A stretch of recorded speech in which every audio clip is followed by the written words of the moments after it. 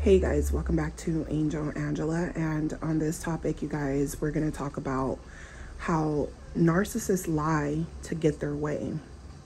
I think a lot of us know that, but we don't understand how deep it gets. It's happening every day. You probably seen it happen, in a way where you didn't really pay attention. You didn't really see it as that, you know. But I'm pretty sure you guys already know that narcissists will lie, will do anything to get their way. They've lied to you. They've cheated on you. They've betrayed you. They lied to you so many times. They looked you in the face. You want to know what's so blasphemous about the narcissist lying to get their way? You want to know what's so blasphemous about it? When they're looking at you dead in your eyes and they know they're full of crap and they're making you feel guilty. You'll even find yourself apologizing just to keep the peace. And the whole time they're lying to you and they're thinking in their head, yeah, bitch, bow down. Yeah, ho, bow down.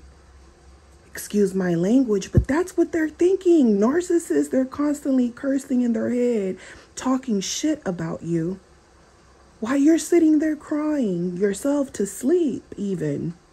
Sometimes you even cry yourself to sleep. You're just telling this person to leave you alone. You're like, leave me alone. You're putting the blanket over your head, crying yourself to sleep, feeling like you're in hell. And you're like, I don't understand. They're the ones who lied to me to get their way. They lied about what they've been doing. I didn't even want to find out their lies. I don't go through their phone. I don't follow them around like they follow me around. Like they try to sneak up and go through my phone and do weird stuff to see what I'm doing. I don't even try to catch them lying.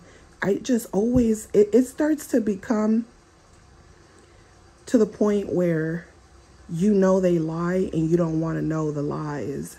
It gets to the point. First, you're all in your emotions. You're upset because they're lying to you. Then they're lying to your face to get their way, to keep you around, love bombing you. They're stalking you, doing all kind of things, right?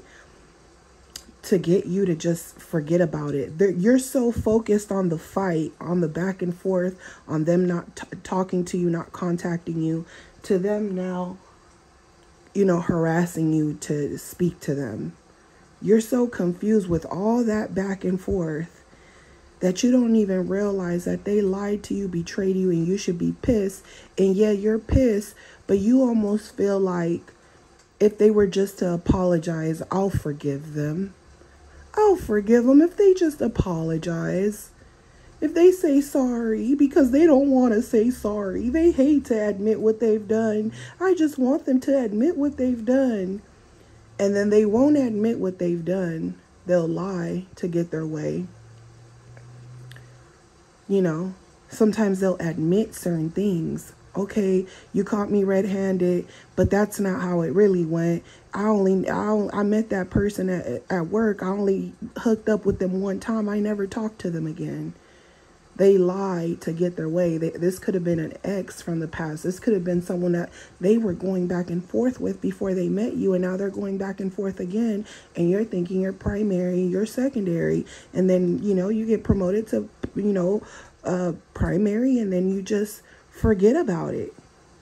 You forget about it because they always lie to get their way, and then once they lie to get their way and you're invested in them, you're invested in these fucking fake ass fights that you're having. Your anxiety is high. You're acting like a crazy person. You're acting like you're addicted to them. You're like waking up out your dreams like, oh, they're with another person. I can feel it. They got you driving up to their house now.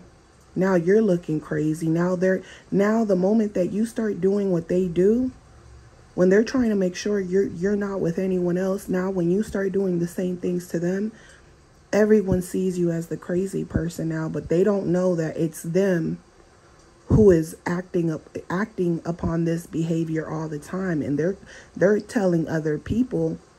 They're lying to get their way. Other people are questioning the narcissist behavior because they've done this to other people, and they're like, what's going on? You always get the crazy girls. oh man, I don't know how I end up with the crazy girls. They're talking shit, you know. Those people that they're flying monkeys, they don't know. They're trying to figure out what's going on. You know, some of them do know what's going on. They know the narcissist is lying to you and your head is in the clouds, and they might even give you hints like, you don't want to mess with this guy, you don't want to mess with this chick. They're looking at you like a sad puppy because they're like, they can't even believe you're falling for all the lies. And they almost feel like for you to fall for all the lies, they might feel like you might be the Jezebel. You might be a narcissist too, because now all the things that the narcissist has done to cross your boundaries, now you start doing it back to them. Now you're crossing boundaries, and for the narcissist to get their way with whatever supply they have to make you look like the crazy person. All that is calculated. You know, them doing random things that look crazy to you, that you almost feel like, well, if this person didn't love me or didn't care about me, they wouldn't try so hard to be with me, right? That's what you're thinking. What do you get out of it, narcissist? You're like, what do you get out of it? Supply, sex, you know, they're sitting here telling you that the person they hooked up with, oh, I just used them, you know, one time. I wasn't really invested in them. And they're telling that other person the same thing about you. Oh, I just used them. They don't even want you two to talk again. You know, they don't want you teaming up against them, you know. So they'll lie to both parties and tell both parties the same thing. And then whoever accepts the abuse, that's who the narcissist is going to roll with. Not because he cares of either one of you or he's stuck in the middle loving two people, but it's who's going to take my lies, who's going to accept my lies. This is why they'll leave people they've been with for years for someone new, because that new person hasn't figured out that in this world, in this narcissistic world that we live in, people lie to get their way. People talk their way out of shit, talk their way out of situations. It's the narcissist's, you know, most powerful tool, because a lot of good people can sit there and, you know, a lot of good people can go through situations, or they might get pulled over by the police. Hey, I'm on my way to work. I was running late. I know I shouldn't have been doing it. You're admitting it. You know, the narcissist is like, oh, all I have to do is lie to get my way. Oh, I get pulled over, I'm a lie. You know, oh, I need, you know, I'm going to tell someone I need money for a bill when I know I don't really have a bill to pay. I just want to take money from you. So they will lie to get their way. Jezebel spirits too. That's what they do. And it's a tactic of manipulation. And yeah, we live in a world where, you know, people need stuff. We all need stuff. But what will it take for you to get those things? Like, are you willing to sell yourself out? That's what you're doing. You're selling yourself out for riches. And if that's what you want to do, that's what you want to do. But it's going to come with a prize, because you might think you're getting a prize. You might think you're getting a valuable, a high quality man or something like that. But you don't know if that high quality man is a narcissist and what hell you're about to experience. And then you're going to feel like it wasn't worth it. You should have just worked your way up. You should have just got your own, you know. Narcissists will constantly lie to you to get their way. And they do it every single day in different situations where it goes undetected. And I'm speaking of this because while I was with the narcissist, even when I left, I knew that they lie to get their way. You know, their son is autistic. They'll go to work late and say, hey, I was late. You know, my son is autistic. He needs a little bit extra help. And he's not even around his son. You know what I'm saying? Like, they lie to get their way, and you don't want to question someone about their autistic kid. But if I was to say something to the narcissist, like, you shouldn't lie on your son like that, he will flip out and be like, don't you talk about my fucking kid, you know, da, da, da, da, da, da, da. You know, they don't pay attention to what they're doing and how it's wrong, or how they shouldn't use other people in their drama and their mess in their lives. They shouldn't involve other people in their lives. They're messy people. Narcissists are very messy people. They will lie to get whatever they want, and then when they get caught and people discover them, they will continue to lie. They feel like, hey, it's almost going to sound believable to where you don't know who to believe. You're like, the thing about the narcissist, when they lie, man, they are like the best liars. I'm not lying to you. They're so good at lying. It's like catching someone steal, and you're like, I know you stole something, and they're looking at you dead in the eyes. They're lifting their shirt up, and they're like, I would never steal, and it's like stuck in their underwear or something. You know what I'm saying? It's like crazy. I remember getting into an argument with the narcissist and like just taking off on them, because their lies were catching up to them. Like I said, sometimes you don't even look for these things. They just appear because God wants you to wake up. God wants you to see what they're doing is wrong. And God is also trying to tell you, if you start behaving like the narcissist, retaliating, stalking them back, you can't leave them alone, the desperation. If you start loving them, you're loving them more than God. And it's like the most ultimate sin, because the narcissist tries to get you to believe that it doesn't matter that they're behaving this way because God isn't going to punish them. They are God. That's the energy they're giving you is, I am God. God isn't going to punish me for what I've been doing to you. I've been getting away with it. You see, God isn't real. So they want you to believe that God isn't real. And when the narcissist lies, they feel like God. They feel like they could lie their way out of anything. And like I said, things will appear to you because God wants you to wake up. God wants you to see this person's a liar. Sometimes you tell God, God, please give me a sign to let me know to leave this person. Just give me one sign. And then God just slaps you with that sign in your face, the red flag. He waves the red flag in your face. Here I am. I'm real.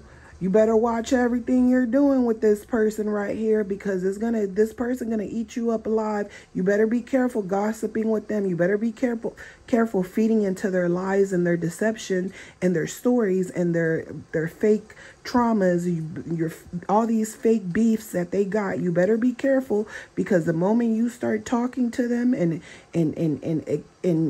making them feel good and comfort in their lives, you're giving them comfort in their lives. And that's like the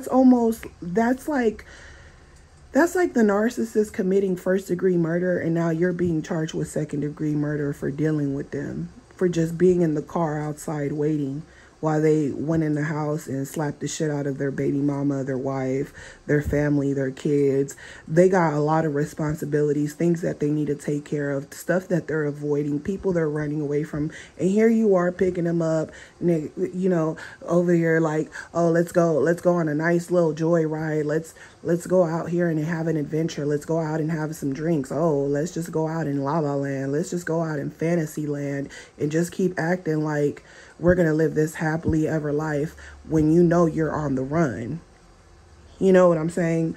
So narcissists will lie and get you to believe that they're abused. They're not getting their karma for the abuse. They're not dealing with issues. They want you to believe these things, because it almost makes you feel like, well, if there was a God, why would I be going through all this? But it's because God is literally like, here I am, red flag. Here I am, red flag. 2 red flags, 3 red flags. There's like, you have a whole backyard full of red flags, and you can't tell that each and every red flag is a cemetery stone, and it's leading you to death. It's leading you to hell. So, narcissists will lie, and they're selling you out while they're lying. And you'll have a point in time where you'll say, I think I'm dancing with the devil. Because it's like when you're young, right? And you're going to church, or say your family, you're church people, and you're young and you're going to church, you're not taking everything serious. You might believe in what they're saying, but you don't really understand it fully. You just know you're being taught to love others, to forgive. You're taught to forgive, to let go of the past. You're taught all these things, right? But it's almost like when you get older, all this shit just goes out one ear out the other, and you almost feel like, okay, that's what my family told me, to go to church and things like that. You might even stop going to church because you found a lot of people being hypocrites. So you almost feel like, maybe there isn't a God. A part of you knows there's a God, but when you have weak moments, you'll question it. But those weak moments don't even come from God. Something happened that led you there. Something ungodly happened, but you didn't see the seriousness of it, because when you went to church and you were taught about evil, you didn't really understand evil. You were so focused on, this person doing evil things and then asking for forgiveness and knowing that you have to forgive, that you didn't understand what forgiveness even really meant, So you realize after coming out of narcissist abuse that you were in hell, that you were like deep in hell, and you just kept going deeper. It kept getting hotter. You kept burning up physically, mentally, spiritually. You were burning up, and then you have a clear understanding about evil, all the wickedness that you were taught when you were younger. It finally soaks in, you're like, oh shit, I thought the narcissist wasn't the devil. I didn't think they were the devil. I thought that they were just not perfect, just like me, right? But then once these people come into your life and break you to the fullest, not everyone was broken the same to the fullest. You know what I'm saying? Some people manage to still remain, with the same life that they had before the narcissist. Some of us, a narcissist took away a lot, and some of us ended up with nothing, and some of us are still somewhere in the street trying to figure out if there's a God or not, and have given themselves away to believing that they're hopeless. There's no more hope there. They might act, grateful when you give them something, but there's no hope there. There's no light there to even want to try. A lot of us keep ourselves from staying down. We might end up down for years on the street, but we're going to get up. Some people's lights were dimmed all the way. So we realized, wow, that was the power of God. God was there all along trying to warn me that this person is willing to do anything to get their way. And they're selling me out for cheap. Some of these narcissists don't even have 2 nickels to rub together for you. And they're selling you out for cheap. It's like committing a crime and getting in trouble, and you're like, I didn't even do shit. I was just in the car. I didn't even know they were doing that. They told me to pull up. I didn't know. You know what I'm saying? So that's why it's so serious when you're dealing with these people, because you're going to hear about it online. You're going to hear about narcissism. You're going to have narcissists online exposing themselves, telling you shit that we already know about them. They're telling us how they feel. We already know how you feel. We understand. We experienced it. You're confirming it just like anyone else can confirm to me. But see, the times that we're living in, there's going to be new tactics that the narcissist is going to use to lie, to get their way, and the reason it's going to get dirty and dirtier is because guess what? The economy, everything's going up. Artificial intelligence is kicking in. You can't get away from certain things. There's going to be background checks. There's going to be, there's going to be an increase in society, and it's going to get to the point where it's not going to be safe for people to have a whole bunch of kids It's not going to be safe, one, and financially, it's going to be very hard to keep up, you know. So narcissists are going to get greedier, even more evil, even more undetected. And they're telling you the truth right now because it's going to desensitize you, and it's going to make you feel like there is hope if they're able to realize all these. You're going to think, oh, if they're making all these videos and they understand all these things about them and they're sharing, that means that there's hope. There is no hope for them type of people, you know. So you might think, you know, God saved me. I was in a very dark place. Yeah, but you didn't intentionally go around hurting people. These people have been doing that for years. Some of them since their childhood. It's very different because they've sinned. They're not with God. That's why when they're around you, you almost feel like you're dealing with the devil because you're describing the narcissist as the most evilest thing that you can think of, and that's Satan himself, right? So a lot of narcissists will go undetected, not only because they've already warned you. Everyone knows about narcissists. So guess what? From here on out, it's open game. If you get played, you get played, because guess what? It's too much. The narcissist feels like if you already know who they are, what they are, to them it's like, okay, well, if I play anybody, it's going to be on you. Whatever supplies they get with, they're going to feel like they deserved it because they have more than enough information. So if you get trapped into loving these people, having feelings for these people, they feel like they're going to prey on you. And this time around, especially to all of you guys who already been through this situation with these people, this time around, there's no room for mistakes. You know how, like, you go through middle school, elementary school, high school, and then you go into adulthood, and then you know, certain crimes that you committed when you were younger, say you stole from the store, they let it go because you were a kid. But now you do that in your adulthood, and you can't just get away with it. You can, but eventually it's going to catch up to you one way or another, or someone is going to take from you. In the spiritual realm, you have to pay for everything. So this time around, you do not have room for mistakes. That's why I'm making this video.